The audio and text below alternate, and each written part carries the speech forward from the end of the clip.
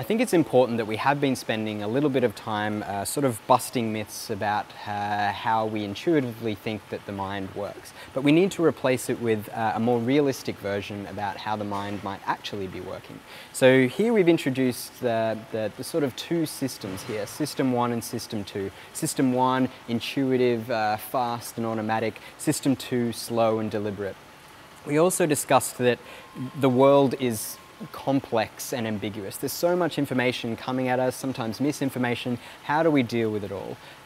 Some of the ways that Danny Kahneman, in that kind of tradition, talks about heuristics and biases. So today we discussed availability heuristic, representativeness heuristic, anchoring. These are all ways that we can help deal with that complexity and ambiguity and do better in the world.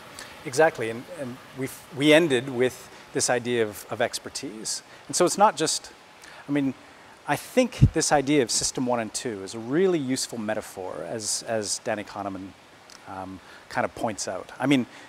If you were to look in the brain and find System 1 and System 2, you wouldn't find it. It doesn't really make sense to talk about the two systems as though you could find them neurologically, as though they're a thing, right? They're not. They're metaphors, and I think it's useful to think about System 1 and 2 in terms of these characters, because it kind of reframes the way that we think about dealing with these sort of issues.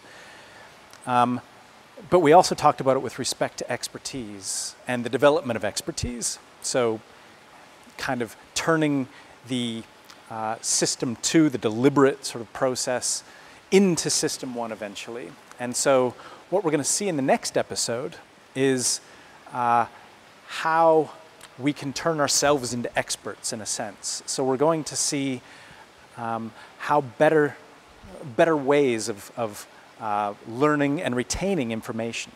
So we're going to see how to boost learning and how to remember the information that we do learn in the first place.